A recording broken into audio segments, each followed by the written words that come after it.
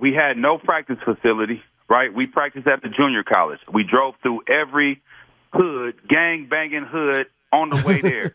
After practice, no showers, right? So we go to practice. They didn't have showers for y'all? So y'all had to get in your expensive $300,000 car all wet and sweaty? I didn't have a $300,000 car. I had a nice car, but that wasn't $300,000. But you put clean drawers on a funky ass. Okay, right? Wow. That's what you was doing. That's crazy. No food before practice. No food after practice. No food on the plane. Okay, that's it right there. That's all I got to say. No food on the plane? No food on the plane. We was bringing Taco Bell, Popeyes. What? I'm trying to tell you, it's the truth.